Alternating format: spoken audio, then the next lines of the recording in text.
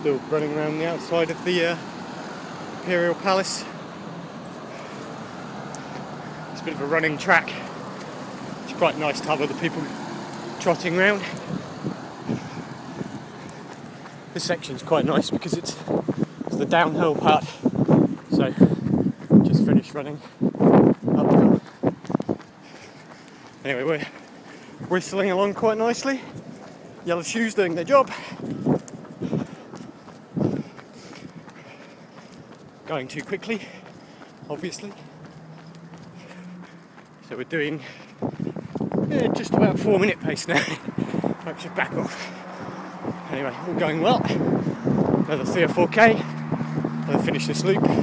Actually, it's a lot less than that, maybe 1.5k. And then head back.